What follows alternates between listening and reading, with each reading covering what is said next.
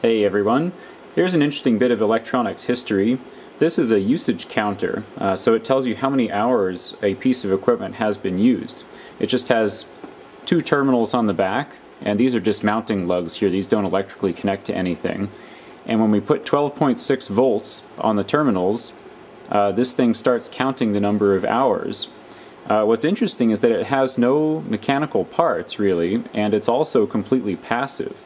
And the way it works is it has this thin glass tube that has mercury in it, but notice there's a little gap right here, and this is where you read the meter. So this is times 100, and this is the Russian word for hour. So 500 hours, the full scale is 2,500 hours.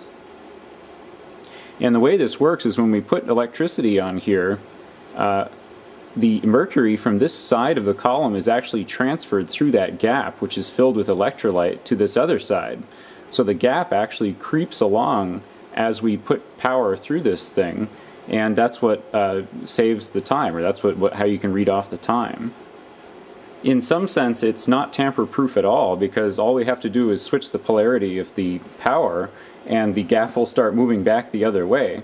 However, if we run it long enough where the gap goes off the end of the column, then it's done. You can't ever reset it because the gap is missing and there's nothing to do this transfer anymore.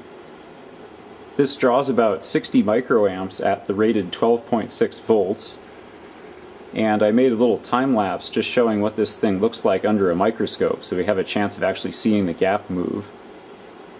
The time lapse spans about 8 hours today, but I was running it at a slightly higher voltage to try to get some more speed out of it. Technically, this device is called a coulometer because what it's actually measuring is the amount of total charge that we've put through it. The number of mercury atoms that are transferred across that gap is directly proportional to the number of electrons, the amount of the total charge that we've put through this device. So if we run it at a higher voltage, it will very happily move the gap along at a higher rate because it's just measuring the total charge, and a higher voltage means more current, more electrons, and more atoms being moved. When I first started to do the numbers, I realized that there must be a current divider inside this thing, and so I cracked it open, and sure enough there is a resistor network that looks like this, and it gives us about a 10-to-1 current divider, so that the actual number of electrons flowing through the tube, the mercury capillary, is about 1/10 the number flowing through the main circuit. I wanted to see if I could figure out how fast the counter should run based on the actual physics involved, and it actually turned out fairly close. So I measured the capillary diameter at about 0.35 millimeters, and then calculated the area, and the molecular weight of mercury is about 200 grams. And then with the density, we can figure out that 1 mole of mercury is about almost 15,000 cubic millimeters. And then if we divide by the area of that capillary, we can figure out that 1 mole of mercury atoms is about 1.5 times 10 to the 5 linear millimeters on that scale per mole.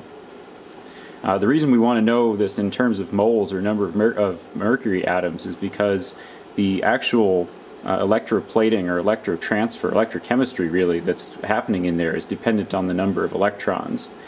And in this case, I'm guessing that the mercury is in a 2+ charge state inside there. I don't know what the electrolyte is, but it's some kind of probably aqueous solution, and so when the mercury comes off, it'll be in 2+. So we actually need 2 electrons to get 1 mercury ion across that gap.